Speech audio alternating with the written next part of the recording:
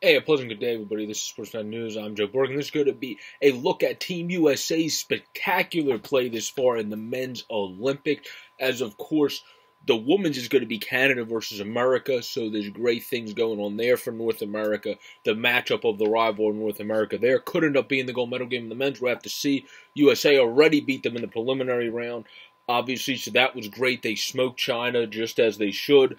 Beat Canada, which was a fantastic win. Beat Germany, which was a good win.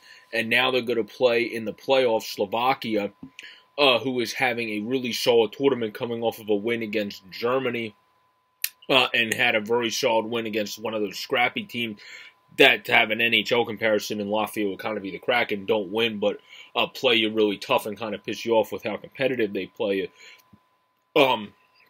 That's kind of how I would describe that team. But Team USA is playing immaculate this far. They've been perfect.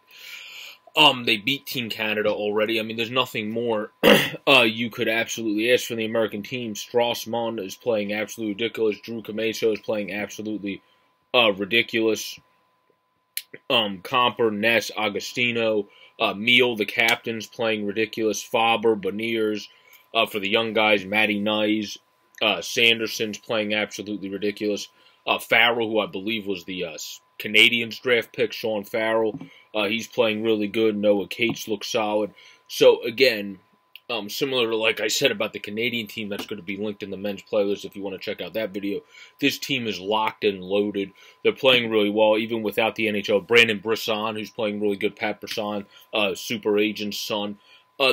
They're absolutely loaded, Team USA, just like Canada. I think that will probably end up being the gold medal game, just like it is in the women's circuit, but we'll have to see. This team's playing great defense. They're having great goaltending. Pat Nagel, who is the most experienced goaltender, one of the most winningest, fifth all-time in the ECHL, hasn't even gotten a game yet. Strassman playing fantastic. I don't know how that kid hasn't been picked up by an NHL team yet.